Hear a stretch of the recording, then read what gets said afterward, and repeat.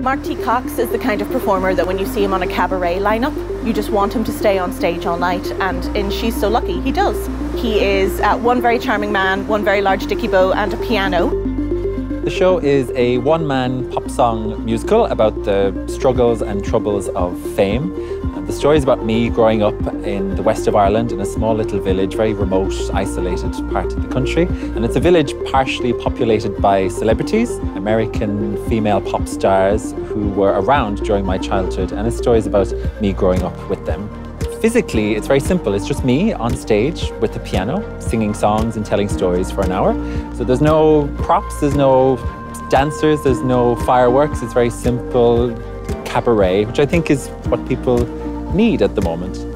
For shows like this, I tend to work alone, so I spend a lot of time talking to myself, walking around the streets of East London where I live and making up little stories and telling jokes to bins and bushes, and eventually over time these things start to come together to form a show.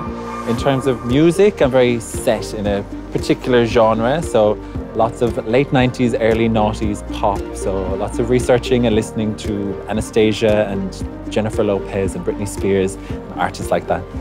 In the show, we have themes of pop culture and celebrity life and looking at how we treat people who are in the public eye. I think that's something that we're really paying attention to now over the last couple of years.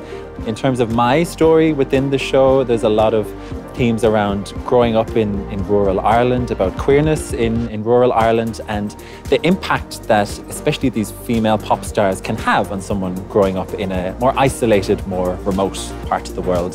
Life is tough, and I know that the audience are coming with their own worries and troubles, and if people can sit down and forget about their difficult times for 60 minutes, then I'm happy. It's kind, it's warm. I like my work to be very uplifting, very light-hearted, and give people a chance to just have fun.